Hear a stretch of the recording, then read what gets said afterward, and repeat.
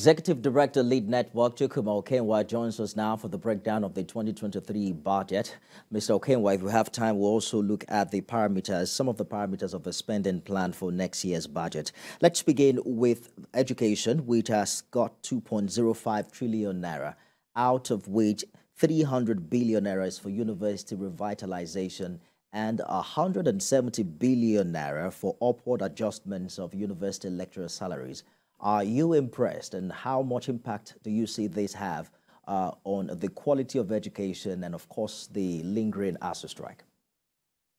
Well, I would say that that's like an improvement from where we find ourselves, but still not good enough.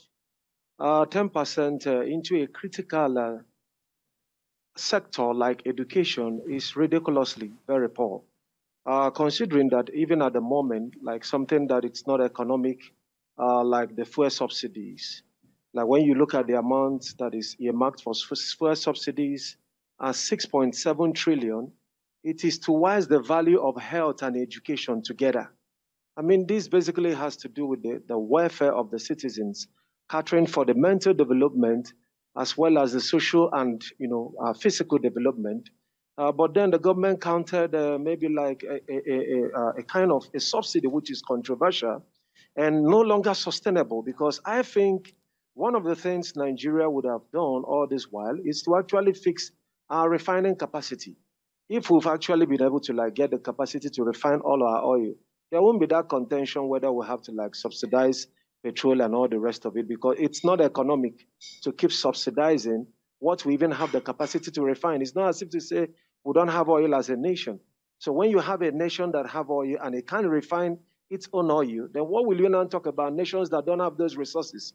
Interestingly, in some of the nations where we actually move the crude to be refined and we buy it at the refined cost, these are nations that don't even have oil. I mean, Nigeria is one of the top 6 oil producers. And then it's also a concern, like every time, to note that just like in the last budget, we had the deficit was about 6.25 trillion. At the moment is over 10 trillion, more than half of the budget. And for the minister to say, well, it's still within the threshold, I do not agree, because in economics, we must have to match records with reality. You want to compare yourself with developed economies. Are you able to generate the amount of wealth that they have in terms of their revenue? In terms of even servicing, at the moment, despite maybe some claims by the minister, it is very clear that at the moment, it appeared that our debt servicing capacity, it's now lesser than the revenue. So how do you call that sustainable?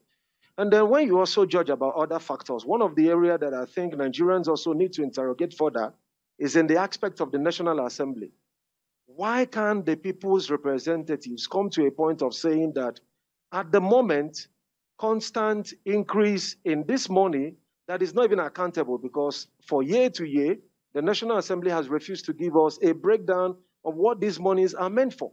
I mean, it's really quite much, considering what the economy is at the particular point. And then looking at all of the budget, still we have it that the investment on infrastructure is less than 1 trillion, right? That's less than 5% of the entire budget.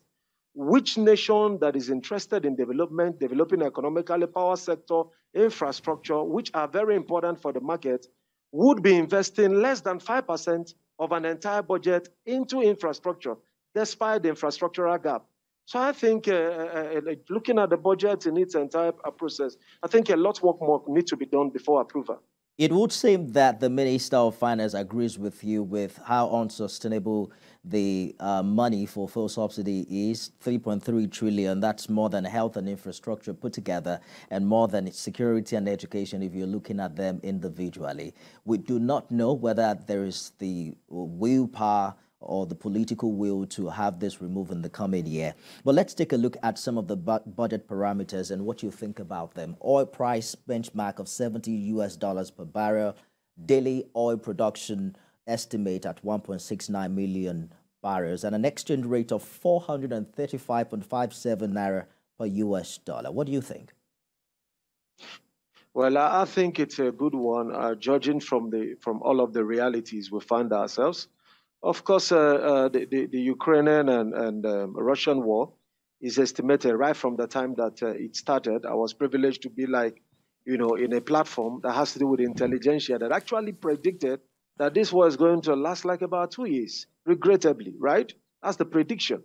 And it has like untold impact because, of course, if you've not built buffers for your economies in terms of attaining some level of independence, enhancing your capacity, when you are so much dependent, when you have like a consuming economy, then whatever like a kind of tensions that comes up in a part of the globe has capacity to have an untold impact on your economy. And I think this is the part that we need to begin to rethink.